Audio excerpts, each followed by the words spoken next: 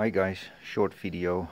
I want to share this. It's interesting. I think my scope, my frequency generator, amplifier, serial resistor, voltmeter, AC and the coil, plus, that's very important, the tri-field. And now I've put it on magnetic. I don't put power on the coil right now.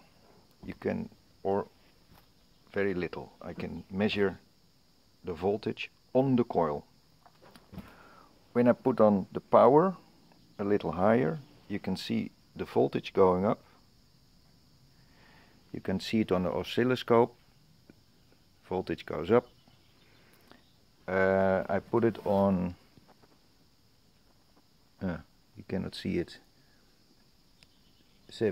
78 Hertz, and you can see the magnetic field. When I turn it down, it goes down. When I turn it up to maximum, it goes up to maximum. And it's quite a high level of magnetism. When I put them outside the coil, you can see the same effect. No power, so this is the ambient magnetic field. When I turn up the power to maximum, it's going up a little bit. So on the outside you have the magnetic field, but inside you have a very strong field. But then, electric. When I put it on electric, you have a field inside. I should not touch the machine, otherwise it goes up. Magnetic field is a little strange measuring it with this device. When I put it outside,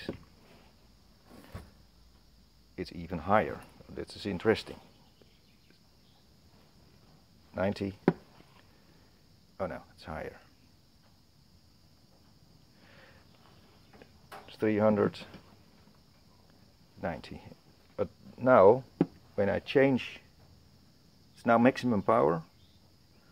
When I decrease the power, 0, nothing happens.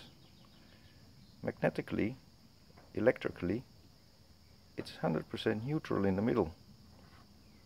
Doesn't happen. Magnetic goes very fast in the difference. Outside electric field, nothing happens. So I'm onto something. I have to do this a few times more and see what I can deduce from this experiment.